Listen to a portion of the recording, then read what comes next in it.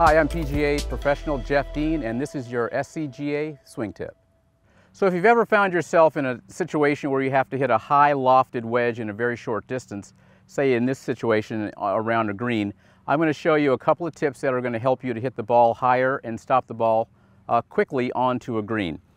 First of all, I always choose my most lofted wedge. I carry a 60-degree wedge, so I'm going to start with that. The second piece of the puzzle here is I'm going to set up to the golf ball where the ball position is actually going to be slightly forward of the middle. And then the last piece here is I'm actually going to add loft to my wedge. So even though it says 60, I'm going to add a little bit more loft to it so that I can actually hit it up in the air. When we take our golf swing, we're going to have a little bit more active wrists. I'm going to take the swing and create more leverage in my wrists so that when I release the club, it will activate the bounce and the ball will go higher in the air. This is not a long, drawn-out swing like a driver, but a lot more wrists than you would think.